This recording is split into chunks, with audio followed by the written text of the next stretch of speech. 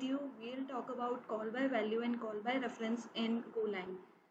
So these are the different methods, call by value and call by reference, that are being used to pass an argument while calling the function. Here is the program where we are passing the arguments by using call by value method.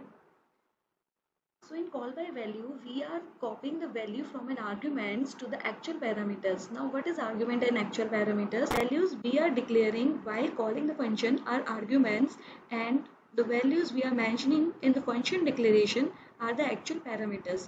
So in call by value method, we are copying the value of a and b into this actual parameters a and b. Now here I have taken two variables a and b, that is of integer type, and a contains value 10 and b contains value 20. Here I am going to print the initial value of a and b.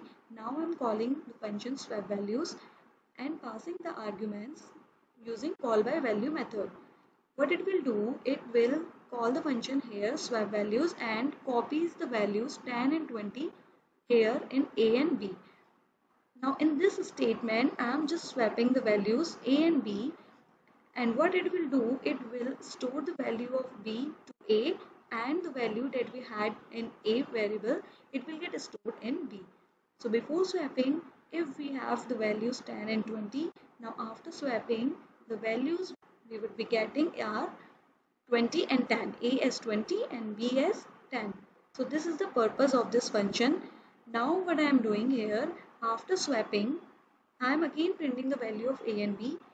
Now here we can see that we have changed the values of a and b within this function, but it won't reflect in this main function. The main function will have the same values of a and b that it had previously 10 and 20, because here we are passing the arguments by using call by value. Let's run the code and check how it's going.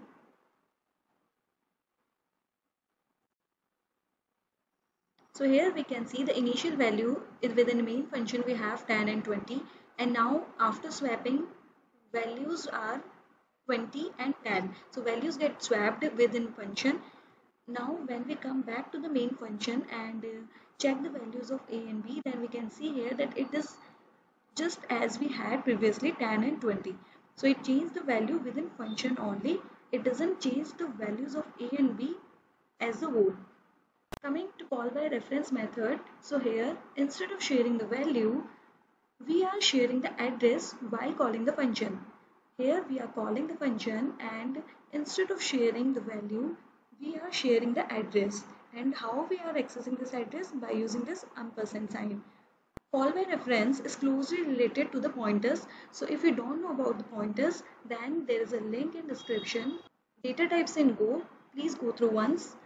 So when we share the address while calling the function, this address is being copied to here actual parameters. Now as we are sharing the address while calling the function, the data type of the actual parameters would not be integer, but they would be of type pointers that will contain an integer value.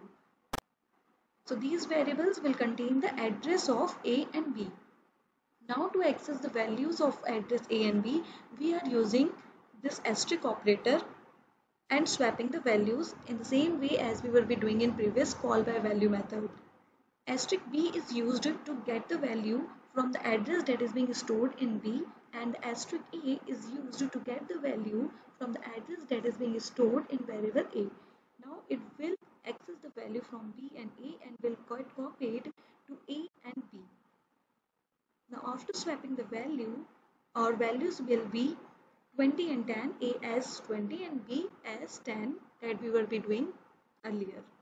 But the difference is, here we are making the changes to that memory address directly, and that the same address is being used here also, so the values will get reflected to the main function also. If we run the code, the initial values were 10 and 20, and after swapping, value within functions are value of a is 20 and value of b is 10.